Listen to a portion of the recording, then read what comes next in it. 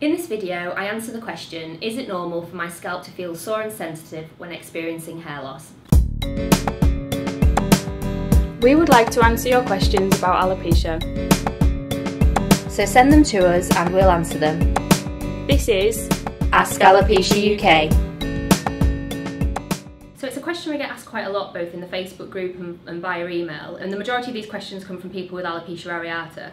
And with alopecia areata, it's perfectly normal to experience some tenderness on the scalp when the hair's falling out. It's due to some inflammation that occurs at the point of hair loss.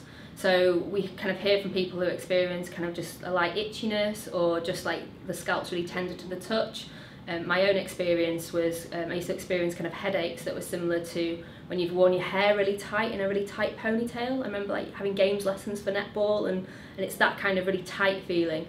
And these kind of feelings that people tell us about, it seems to be really quite common amongst alopecia areata. Something that might help might be to apply a cold compress to the scalp, which can kind of like ease those feelings of discomfort, or perhaps just taking some paracetamol.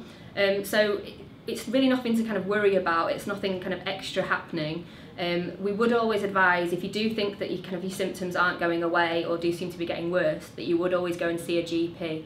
But kind of to answer the question, it is kind of a common thing to experience some different sensations on the scalp when you're losing hair, and it's nothing really to be too worried about. It'd be really great to get your experiences on this. If you could leave your comments below with the type of alopecia that you have, the symptoms that you've experienced, and perhaps anything that might have helped you.